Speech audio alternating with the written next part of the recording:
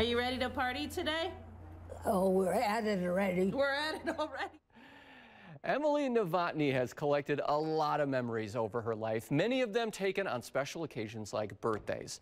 And for Emilie, it is a celebration she knows all too well. Today marks her 106th birthday celebration.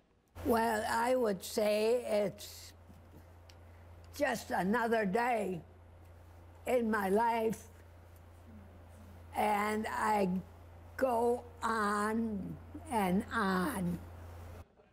Yes, she does. Emilie has lived in Wisconsin her whole life. She's been here since Woodrow Wilson was in office, but it is where she built her career, her home, and says there is no other place she would rather spend a century than here in Wisconsin. Good for her.